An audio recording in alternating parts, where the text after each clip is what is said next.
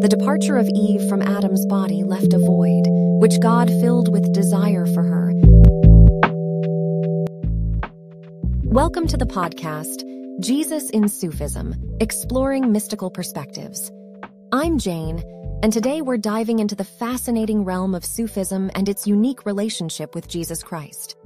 Muslims, in general, hold a belief in all prophets, including Christ, but within Sufism, there is a special closeness to Jesus that sets him apart. So, why do Muslim Sufis approach Christ in such a profound way? To shed light on this topic, let's start with the understanding that Sufis interpret the texts of the Quran in a manner that differs from traditional Sunni interpretations. They move away from a literal understanding and delve into the deeper meanings and symbolism present in the scripture. One particular verse from Surat An-Nisa stands out. The Messiah, Jesus, son of Mary, was only a messenger of God, and his word which he bestowed upon Mary, and a spirit proceeding from him. In Sufi interpretation, the phrase, a spirit from him, implies that Jesus possessed the power to restore life to those who come into contact with this spirit, which represents the divine power of granting life itself. Renowned Sufi thinkers, such as Abu al-Qasim al-Kushairi and Abd al-Razik al-Kashani, have expanded upon esoteric interpretations surrounding Jesus. They explored concepts such as the transcendent nature of Jesus, the crucifixion, and the miracles attributed to him. Al-Kashani, in particular, drew heavily upon theosophical systems to formulate his interpretations revolving around Christ, with special emphasis on Mary's pregnancy. One aspect that draws Muslim Sufis to Jesus is his embodiment of asceticism and renunciation of worldly attachments. Sufis tend to embrace asceticism and austerity, and Jesus serves as an influential figure in this regard. He is seen as an example of someone who completely renounced the world, dedicating his life solely to God. This resonates deeply with Sufi practitioners. A notable figure within Sufism, Ibn Arabi, embarked on a spiritual journey that traversed different spiritual stations, or maqams. Along this path, he encountered the influence of various prophets, including Jesus. Ibn Arabi recounts that he repented at the hands of Christ, who guided and met him frequently, instructing him in the ways of asceticism and detachment. Ibn Arabi also highlights the importance of ascetic practices by referring to Jesus wearing a patched cloak of wool. Sufis, too, adopt the practice of wearing patched clothing as a form of rigorous asceticism. Furthermore, there is a well-known story narrated by prominent Sufi thinkers like Abu Hamid al-Ghazali and Farid al-Din al-Attar. It describes Jesus using a rock as a pillow and challenging Satan's temptations by saying, "I see that you still desire something in the world. Take it along with the rest of the world." This story exemplifies the depth of Jesus' asceticism and his rejection of worldly desires. Another fascinating aspect is the syncretic approach that Sufi thinkers take when addressing areas of disagreement between Christians and Muslims. This allows them to understand the concept of the Son of God through the lens of the Sufi concept of the unity of existence. By doing so, they bridge the gap and find common ground between the two faiths, as explained by Mahmoud Mustafa Ayub in his work, Jesus the Son of God, a study of the terms Ibn and Walad in the Quran and Tafsir tradition. Ibn Arabi's unique perspective on Jesus differentiates him from traditional Islamic interpretations. Ibn Arabi, a scholar of the mystical traditions, provides us with a comprehensive perspective on the creation of human bodies. He invites us to contemplate the diversity of forms in which humanity arises. Although our physical bodies share similarities in terms of limits, reality, sensory form, and meaning, their modes of creation differ. Ibn Arabi presents an intriguing analogy that helps us grasp this concept. Imagine a potter, skillfully crafting vessels from clay, each unique in shape and purpose. Similarly, God, in his infinite knowledge, created human bodies in various forms, affirming causality while preventing causes from claiming agency. Ibn Arabi classifies human bodies into 4 types, shedding light on their creation. Let's embark on this fascinating journey of understanding. The first type of human body is that of Adam, fashioned from clay, without the union of a male and female.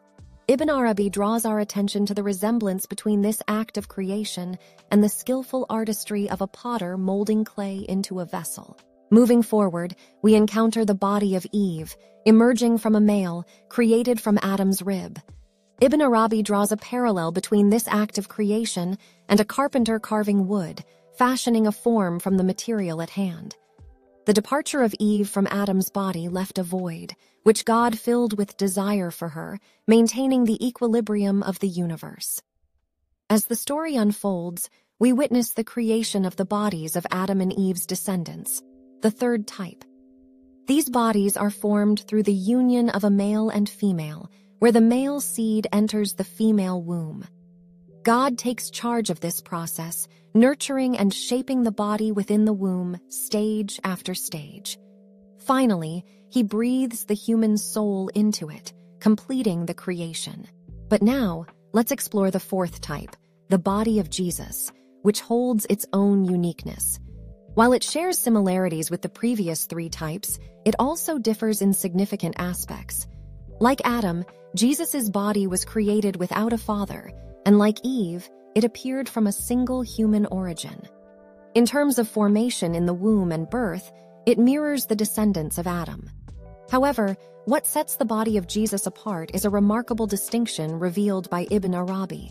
He states that the settlement of his body and its human form was included in the blowing of the soul. Unlike the other bodies, which were perfected before the soul's entry, Jesus' body and soul were intertwined from the very moment of creation.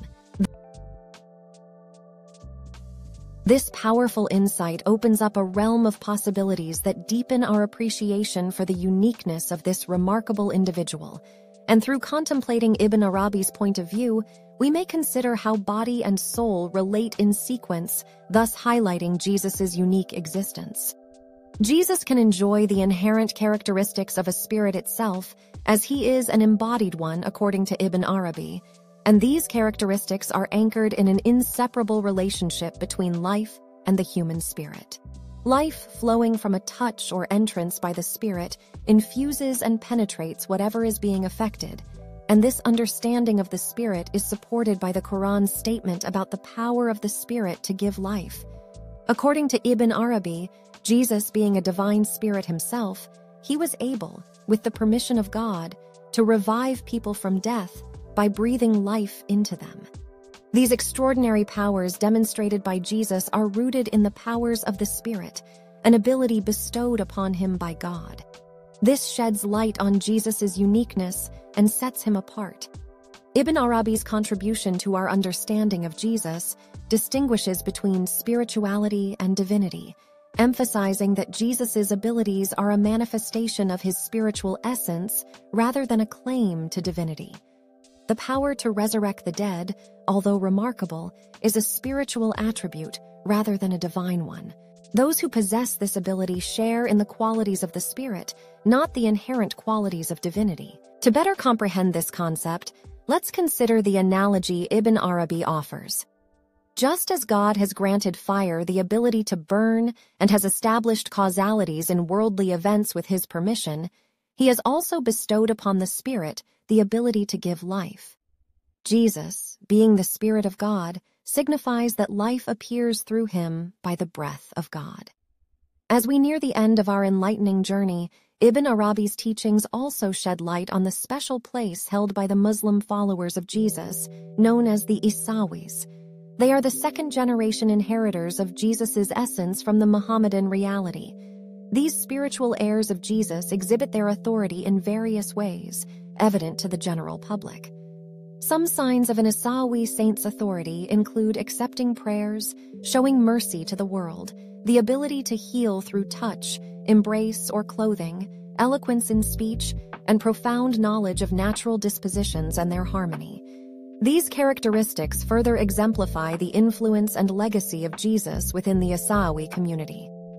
As we conclude this enlightening episode, We hope that our exploration of Ibn Arabi's insights has deepened your understanding of Sufism and Ibn Arabi's teachings and perspective on the uniqueness of Jesus' spiritual essence. Thank you for joining us on this mystical journey, and stay tuned for more episodes where we unravel the mysteries of the spiritual realm and explore the wisdom of great thinkers.